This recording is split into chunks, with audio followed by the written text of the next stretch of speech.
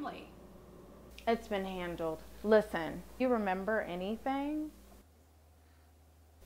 So, you were predictable as always. I found you at the supermarket buying rotisserie chicken once again. I talked to Huck, and he decided it'd be best to kidnap you and give you some ideas, some real ideas. Are you ready to learn how to cook a decent meal for your family? I'll do it. I'll do it. If you'll give me back my family, I'll learn to cook. So this is what we're gonna do. Since you're so attached to rotisserie chicken, I decided to use that in the recipe to create this amazing Moroccan stew. Easy enough?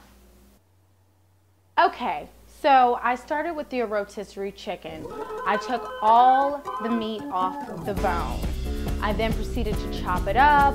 I put some olive oil in the pan, heated it low and slow, and added the spices, okay?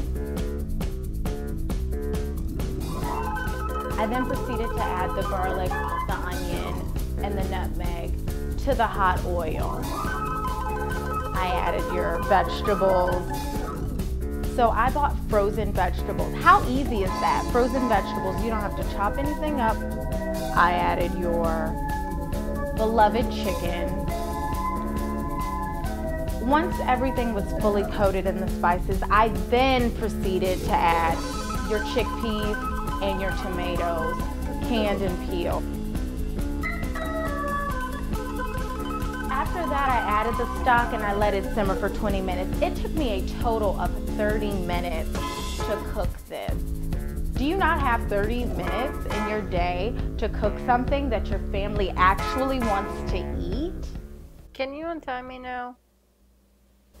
You then have the option of making it into a soup, serving it in a bowl with a little bit of cilantro, or you can cover it with a puff pastry, and it literally takes 15 minutes to have a casserole the next night.